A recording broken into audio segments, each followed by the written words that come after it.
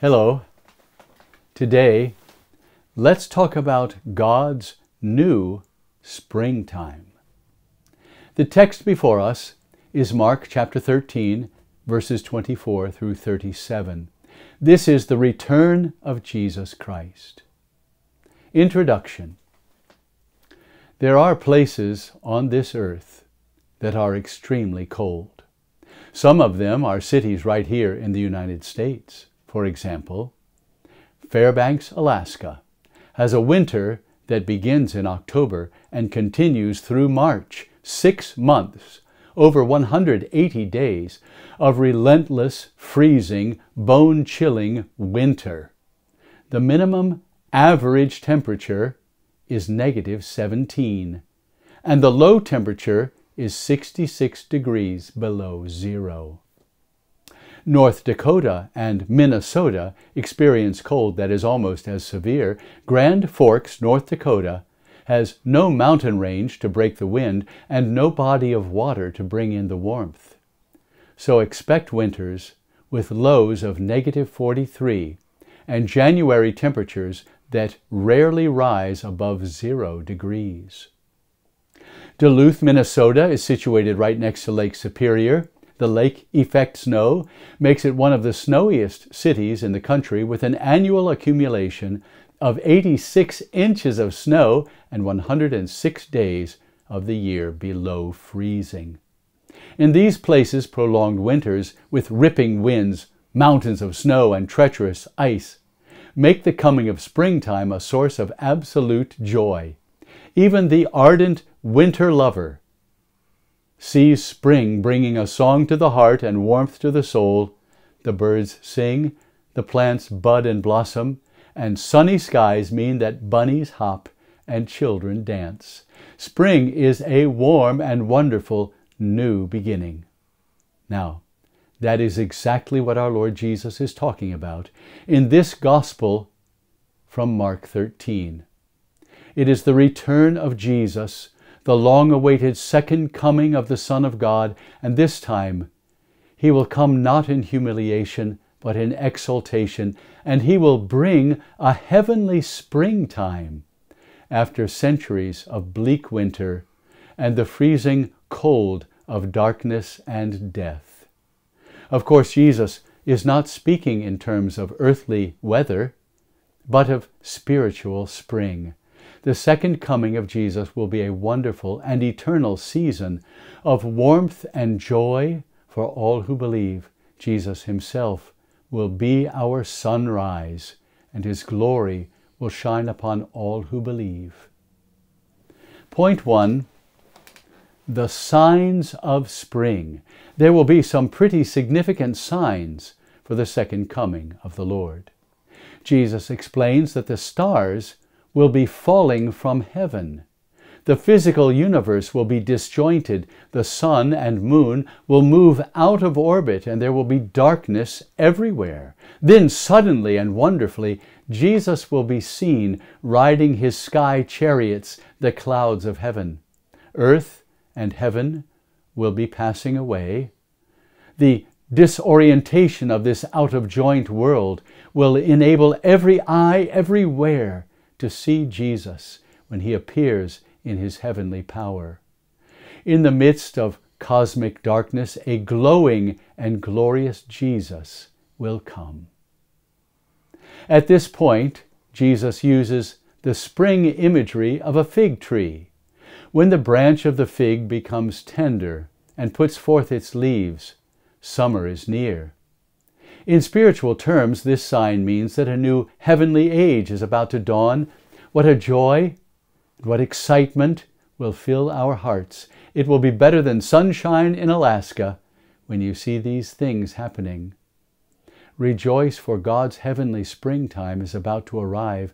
Jesus is near. When will this happen? Our Lord gives no specific date, but Jesus does declare in Mark 13, verse 30, Truly I say to you, this generation will not pass away until all these things take place. That does not mean that his coming will occur within a generation, that is, within 30 years of his crucifixion and resurrection. Obviously not. This is a figure of speech.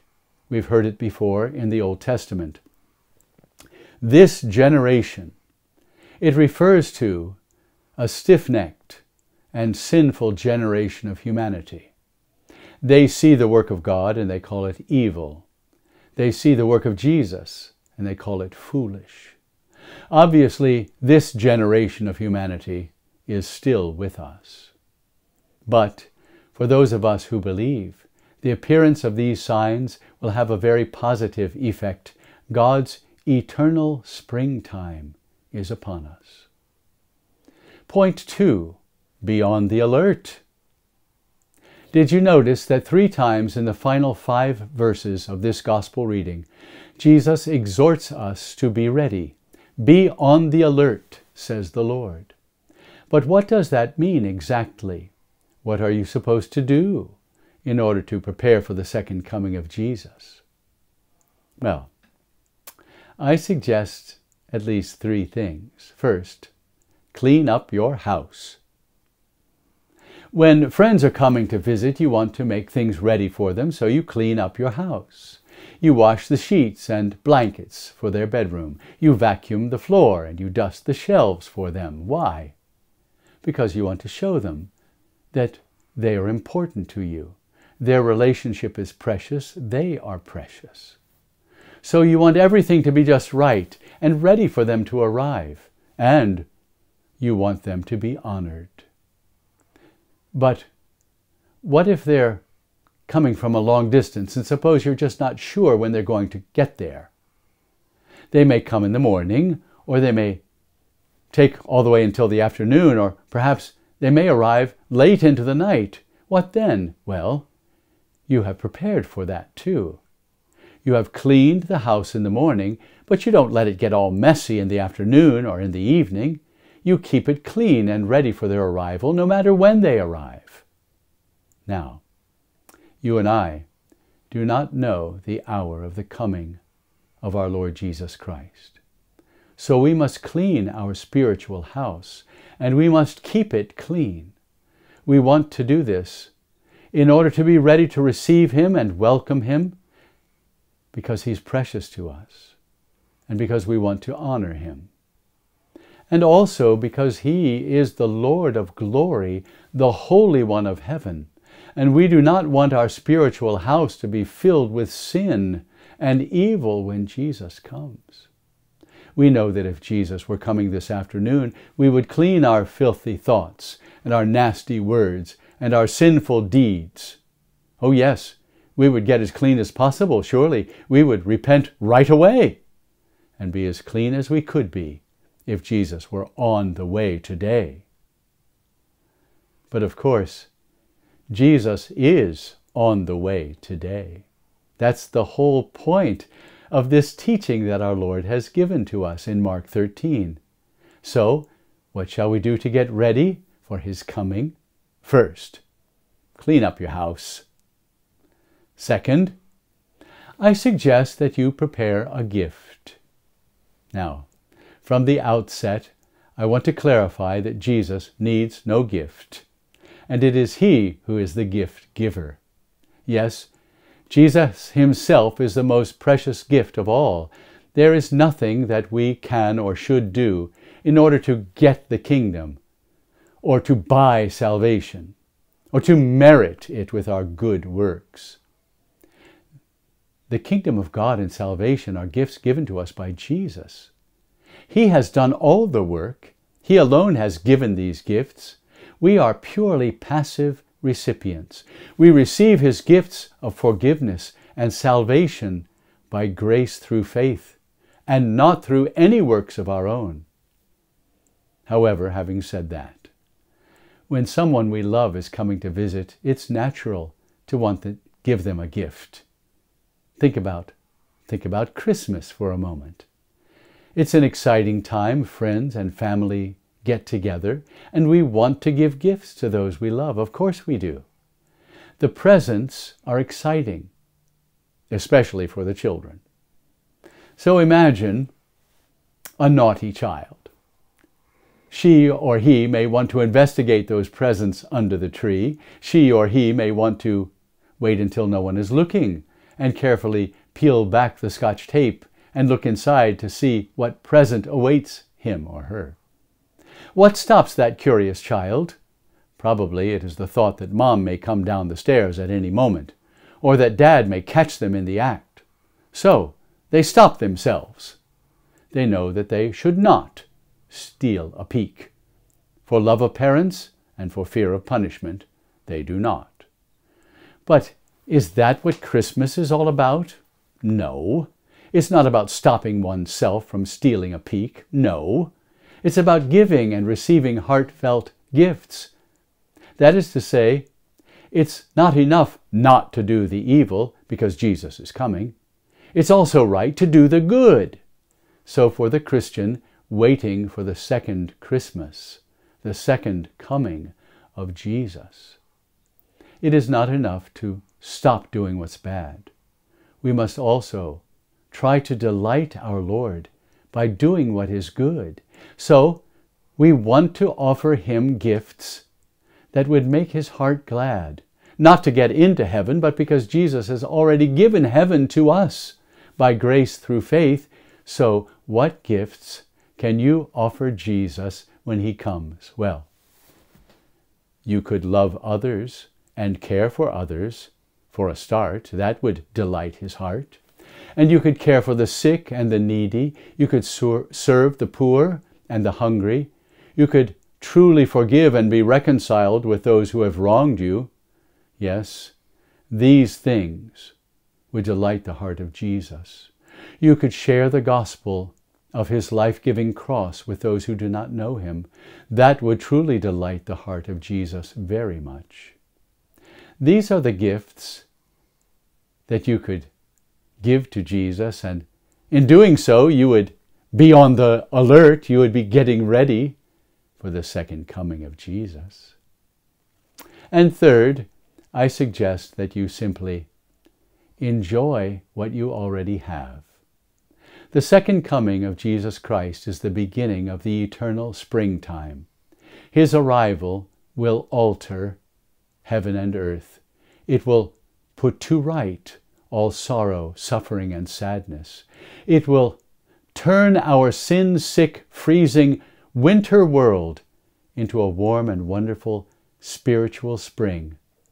But you already have received a foretaste of this eternal feast.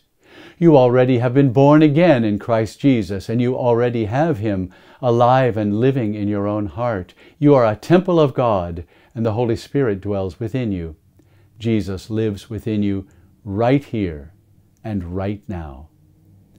You remember when Martin Luther was asked what he would do today if Jesus were returning tomorrow. So the story goes, Luther responded that today he would work in his garden or he would plant a tree. What is the point?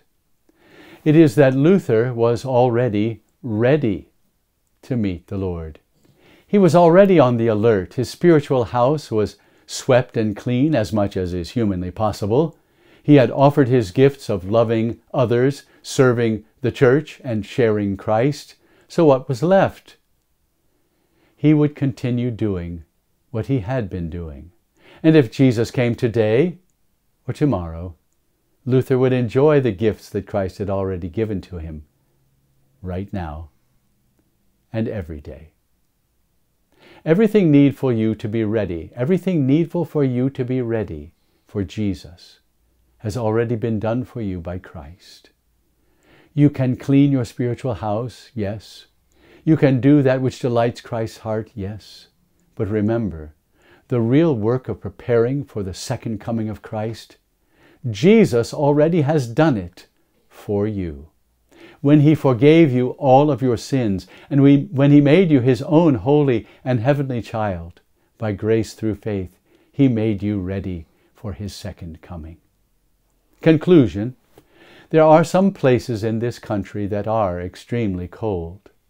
But the truth is that every place on earth and every person living on it has been bitten by the freezing cold and darkened death of spiritual winter. Jesus, the sunshine of our hearts, has already come once. He came in humiliation and meekness. He came as a servant and as a Savior. His second coming will be when we do not expect it.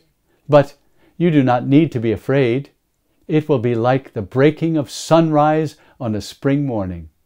His glory will fill the sky. His warmth will fill the heart of every believer. To tell you to be on the alert really is an understatement. Get ready to receive the best Christmas present that ever is given. Be on the alert for the most wonderful and marvelous spring day that will never end. Beloved, Jesus is coming again. Can't wait. Amen.